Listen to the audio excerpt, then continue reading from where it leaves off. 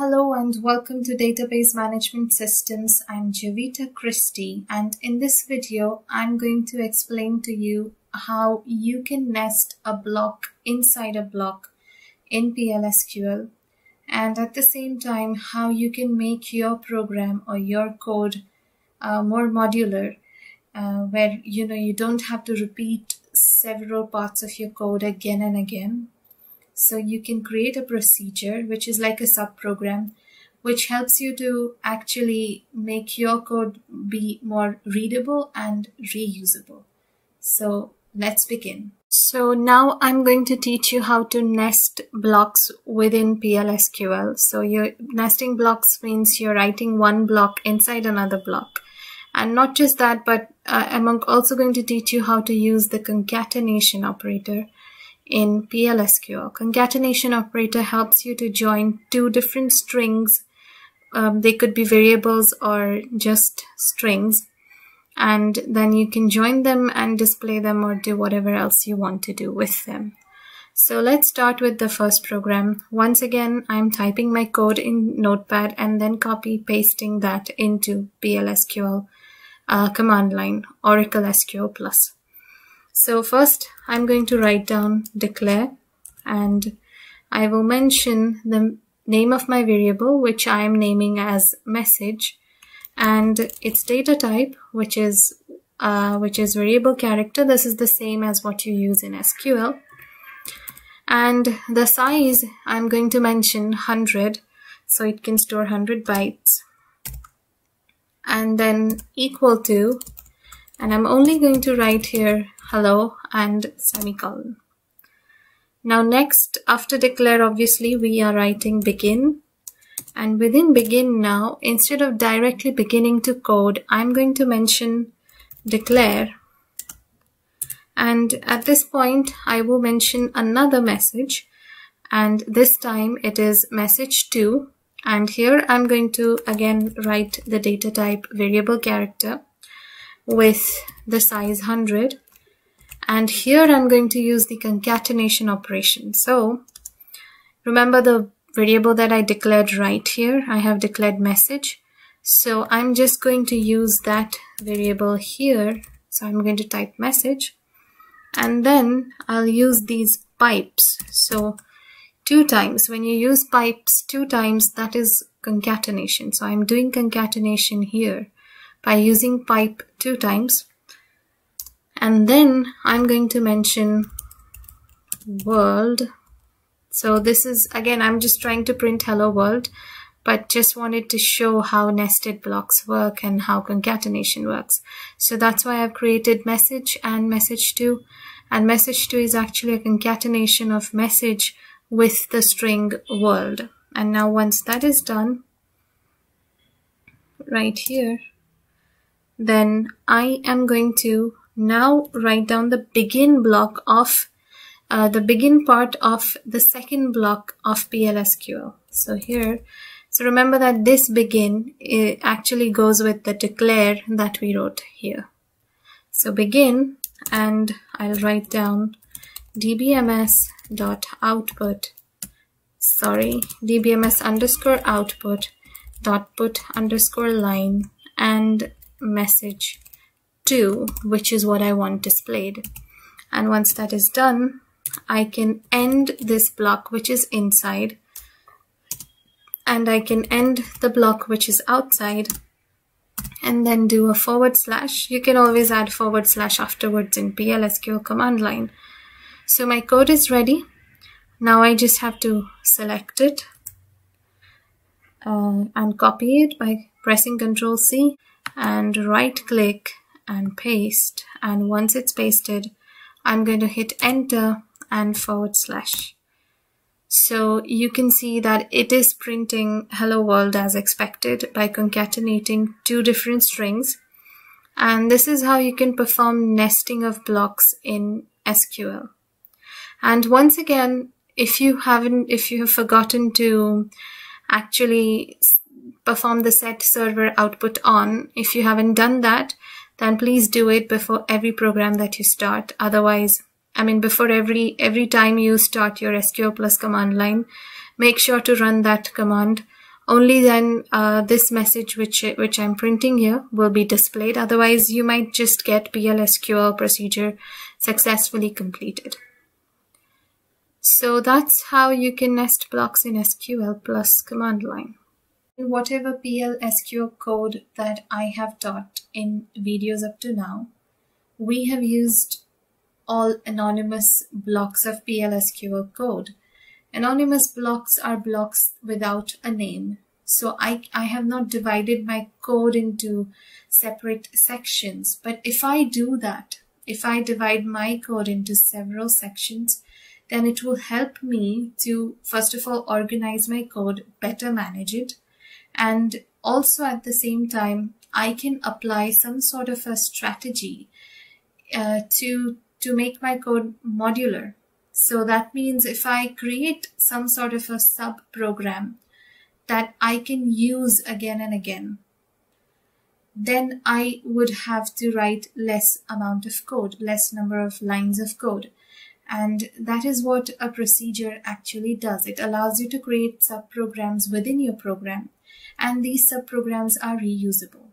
So procedures are usually used to perform some sort of an action, but there are also functions, and if you have studied other programming languages, you would know what a function is. It is used to calculate something and then return an answer. So you can also create functions in order to increase the manageability of your code. But you can also use procedures, and in this video I'm going to explain only procedures, and functions I will explain later on.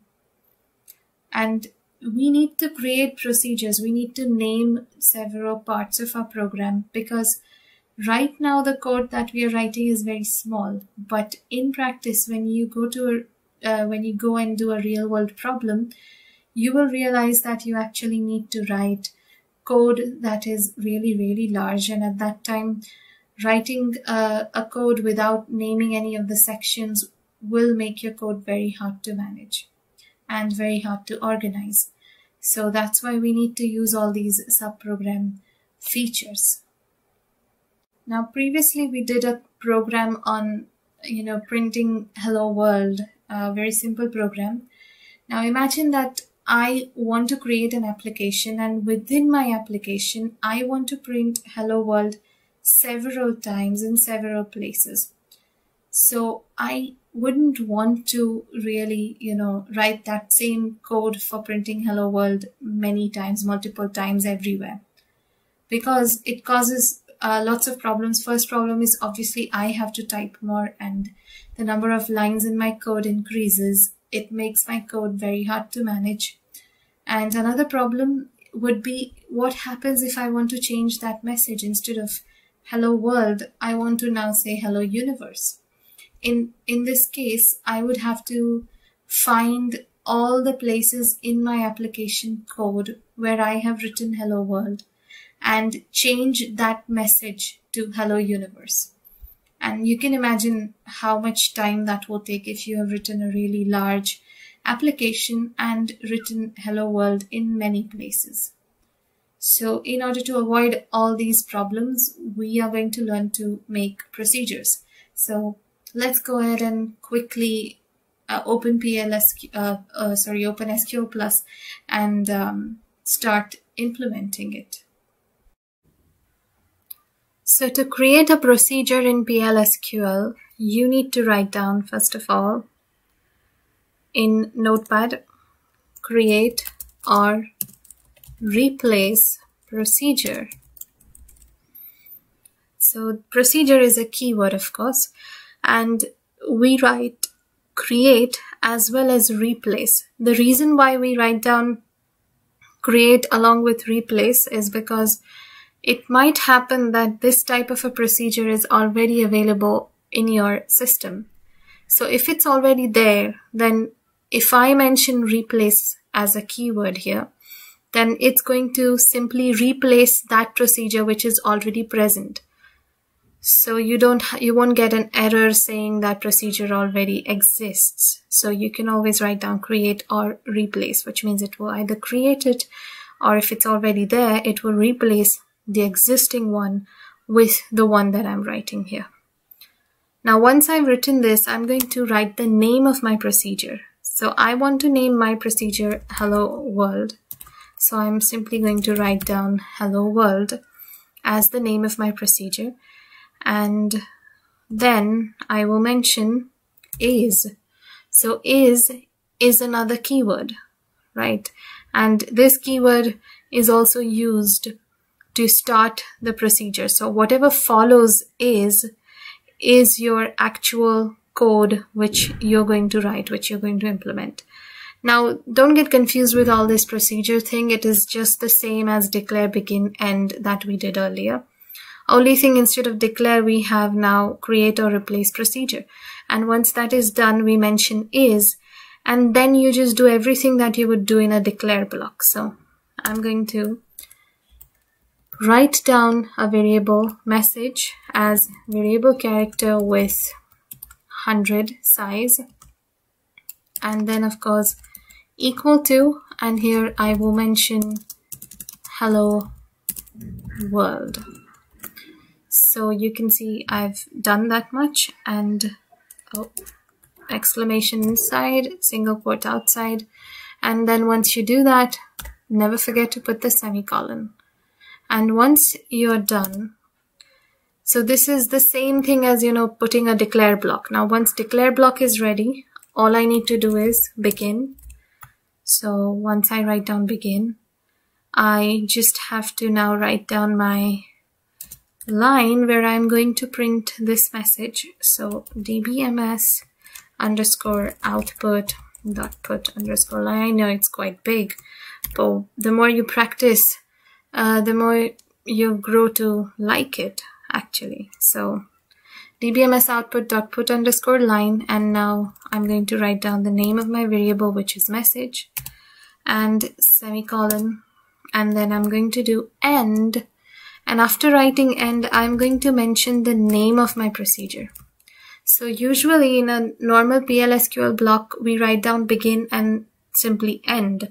But in this case, you're going to write down create or replace procedure, and then you're going to mention end and the name of the procedure, which is hello world, and then you put a semicolon.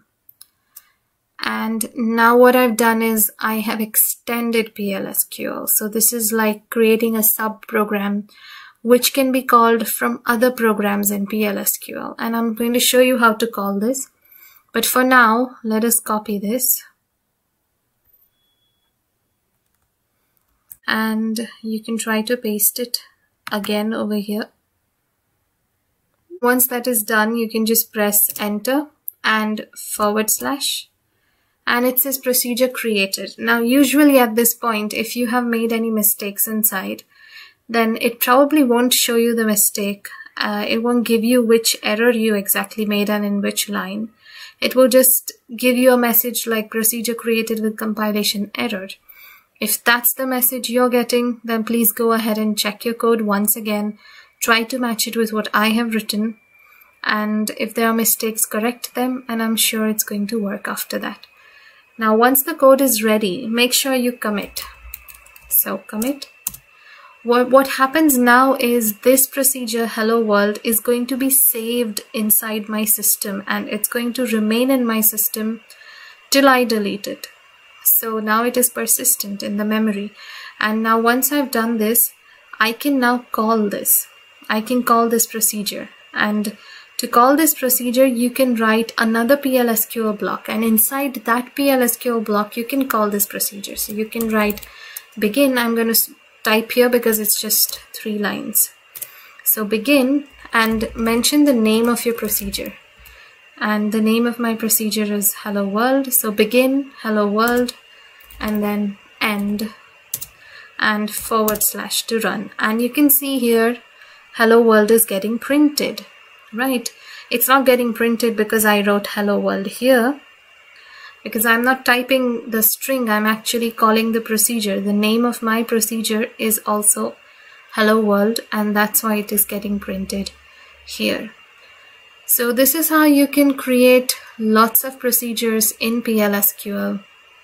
and you can hide data, make your code more organized and more manageable, and just it looks good, and you can increase your reusability by creating procedures that you can use and reuse in several applications several times. So this is how it works, a PL/SQL procedure, and that's it for this video. In the next video, I'm going to explain to you more about procedures, so please do watch that one, and thank you for watching this one. See you in the next video.